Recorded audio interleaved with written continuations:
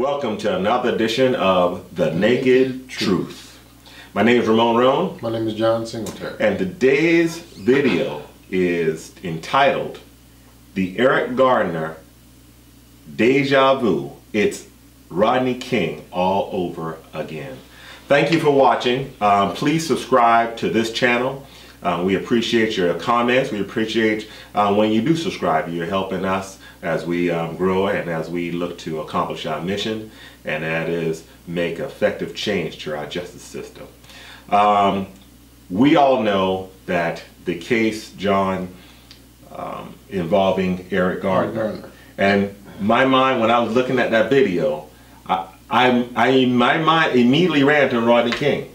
Because when we're looking at Rodney King, we're saying, man, there's not a soul in this country that when they looked at Rodney King video, they said, those cops going to jail. You would assume that. I mean, it's just, when you take a look at it, you know there's just a flagrant disregard for African American life. Yeah, sure enough. In America. Yeah, I mean, because Rodney King, I mean, it was probably about the same number of cops, and they were beating him with billy clubs. Yeah. And if you're even at the point that he'd given up and was simply trying to protect himself. He was on his knees, hands and knees. I'm like, what was he doing? And so Eric Garner, in that situation there, he's being choked. And if you look at the video, that cop, he immediately went for the chokehold. He immediately went to the chokehold. One cop was in Santa Fe, the other cop comes around and puts him in the chokehold. That was his primary intention. That's all he was trying to do. That's all he's trying to do, right. And then when you look at this, John, I was thinking about this, is that we all know the MMA, where they got the phrase called tap out. Tap out, right. Now you did wrestling. Did y'all do tap out back in those days? No, we don't do tap out. What did you do, Joe? you break a nose? You break a leg? All right. So this man went on the MMA, those mixed martial arts competition, they'll tap out. Tap, let me go. Well, Eric Garner tapped out 11 times. 11 times a tap out. Yeah. So he has and when they said, I'm upset because I understand security, because I did nuclear weapons security while I was in the military, and so I understand deadly force. When they're saying that they didn't call that deadly force. When you take somebody by the neck, that's immediately deadly force. It is. It's immediately deadly force. Of course it is. You can't get around and saying that, well, look, once he said, I can't breathe, you should come to your mind, well, I need to do something so that he can breathe.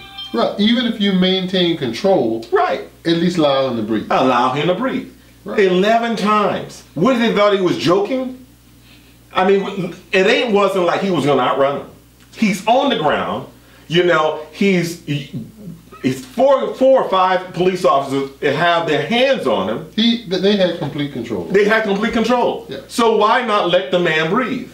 And for the district attorney not to vigorously pursue a charge against the police officers. I don't understand, John. I don't. I mean, I'm dumbfounded. And what's there to understand? It's clear. There's no value for African American life, particularly when it comes to young black men in America. And that we need to change. Okay. Yeah. That has to be addressed. Yeah. I mean, look, John, and I'm not trying to plug my book, but in the book called Handicapped Born Black in America, that's what I'm talking. This is what I'm talking about. It doesn't surprise me that happened. It doesn't surprise me that they're treating a human being that way, because I understand the history in this country. The crime is that you're young black and you're in America. Yeah, that's it. Sure enough, That's the crime. So when they're looking at it, and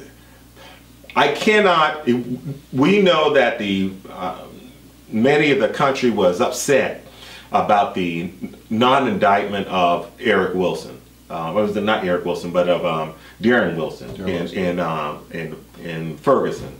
Now that I'm not going to dispute. I'm not going to dispute that. I notice some people say, hey, you know, I'm not going to dispute that. But Eric Garner is a totally different situation. We got videotape.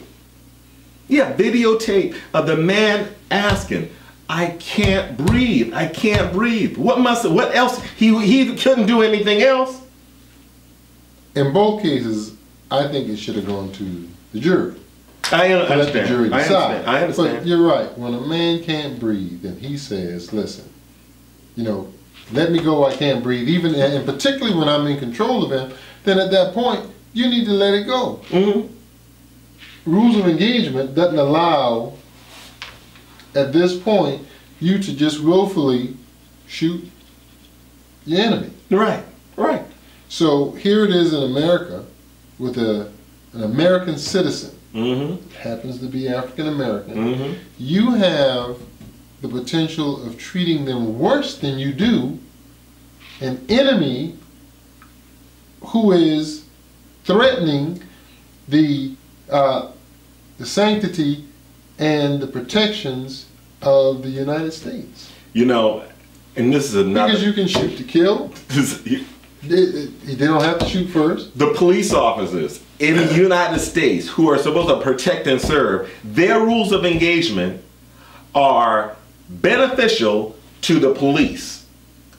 The military don't even have the same kind of rules of engagement. They don't. That's why we got more.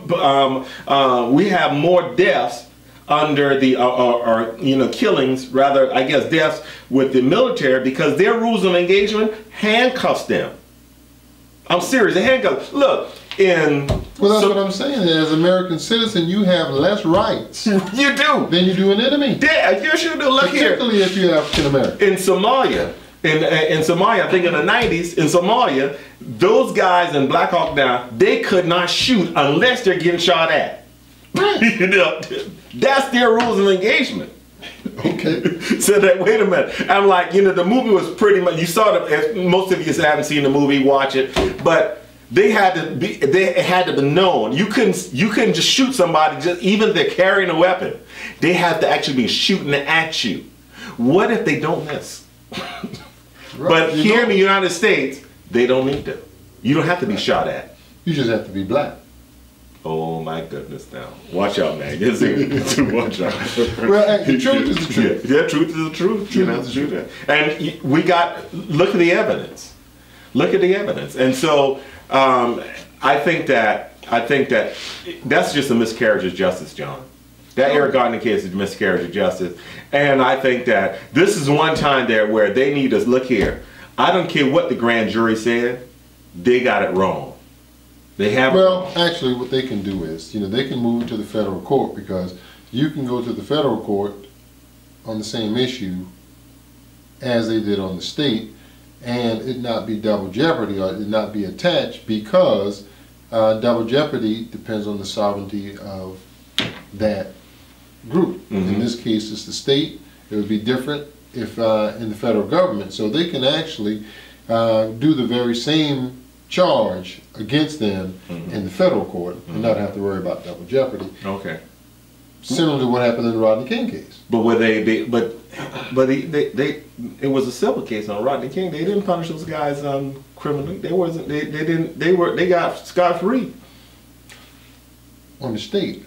In the federal case, they got scot-free. In the federal case, they did. Yeah, they do. I thought in the federal case that they actually were indicted. No, I don't think so. I could be wrong. Well, we'll do some more research. Yeah, we'll do some research on that. I could be wrong, but I don't think they got any. I know Rodney King got paid, but he got paid. He got paid, but I don't know if the police officer.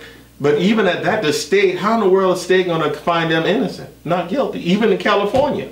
Well, the state did. And you know, that's why you have the protections of the federal court when the state doesn't do what they're supposed to do. That's why you can appeal cases to the federal court. Well, heck, we're still waiting on the federal court to do something with the Trayvon Martin case. Sure. That ain't justice. It's slow justice. Oh my goodness. It's slow justice. Yeah, well. Could you imagine in South Carolina if you had no right to appeal to the federal court? What happens in the state after you run it up through the state? Then you can actually switch over into the federal court. And in fact, the law allows you, if you're in the state court, if your efforts are futile, you don't have to actually exhaust all remedies all the way up to the state Supreme Court. You can literally jump directly over into the federal court once your efforts are futile, and that's because of the 1983 action, which was originally named the Ku Klux Klan Act. That if you can't get fair justice in the state court, then the federal government is supposed to act as your guardian and protect you under the Ku Klux Klan Act. Yeah, but justice needs to be rapid, because Eric Garner, and if we want to get justice for him, it needs to be rapid. It doesn't need to be lingering in the court system. The Trayvon Martin case, that's been lingering and such. The only case that's actually been done, and it took a while to get done, it was at the Dunn case where they killed the young boy Jordan Davis. But we got, our justice system is well, we know it's messed up. That's why it's messed up like a football bat. That's why we need to get. That's why we have to get soup sandwich involved. Right. That's why we have to get involved. Yeah, and that's why if we don't. Right. It gets even worse. Exactly. Look at what happened in the case here. Not to take anything away from speedy justice, but when the young man here in South Carolina, who was at the Academic Magnet, was killed over in, I guess it was the Ardmore subdivision. Immediately, I mean, it was no time before they had, you might as well say, a posse and a witch hunt. They literally found the young guy who was in high school who got killed. Right. He happened to be white. Justice was swift. Yeah, well, justice goes swift. In this case, in many other cases, they're going to literally die on the vine. They'll stretch it out to, if what is it going to do? Up to them, to everybody's dead. What's going to happen? What's going to happen? Yeah, they'll stretch it out. They'll stretch it out long enough to where the attention and people forget about it, and the family. Yeah, their family will get the monetary compensated. And by the way, I was talking to a guy today at the gym, and I was telling them that de Blasio, he's going to get them they're going to be compensated. You can, of course, they would rather have their father back, but they're going to be compensated, and that $75 million. That shows what he did with the case about the rape in Central Park. Those boys that spent all that time in prison until he came in office. De Blasio came in office. He settled that case. De Blasio is going to take care of these. Is going to take care of the family. But the fact is that they're not going to. It's going to be hard to get that justice that they deserve. We should stop the senseless killing. We should. And then there'd be no need for that kind of compensation. Exactly. Because, they call it compensation, but you can't compensate. You can't for the loss of of father. Yeah, father, 5 kids and grandkids included. Sure. You can't compensate. And I that. feel them, because actually today is the day 1 year anniversary for my father died. Right. Right. Yeah. And look at this, John. This man was out there. What was he doing? He was selling loose cigarettes. Why was he selling? He wasn't selling loose marijuana. He was selling loose cigarettes to feed his family. Yeah. The taxes on cigarettes in New York is like nearly $6 per pack. Now, the reason why they don't want to arrest him, I know we got to close here, but the reason why they don't want to arrest him because he's not paying taxes. Well, hell, why don't they arrest Al Sharpton?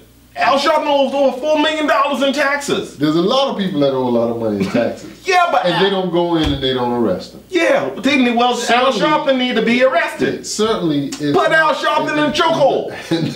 No, don't put Al in chokehold. Listen. Why concentrate on black? There's a lot of whites out there who don't pay taxes. Yeah, I know. Corporations who don't pay taxes. Man, this man is not. What was he hurting? What was the problem if he just went out and just gave cigarettes away? Would it have been a crime then? At any rate, it doesn't warrant being killed. Hey, John. I'm sure it doesn't say, if you don't pay your taxes, we can come in and choke you to death. You can come choke you to death. All right, John, man. They're choking us already. They are. That's for sure. That justice system is choking us already. You can close this out, John.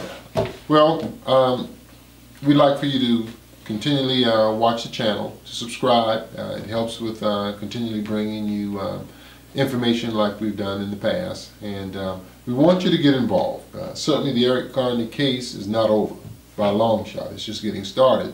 And we need every American, not just blacks, blacks and whites, to stand up and say, hey, listen, it's not only not acceptable, but we're not going to allow it to die down.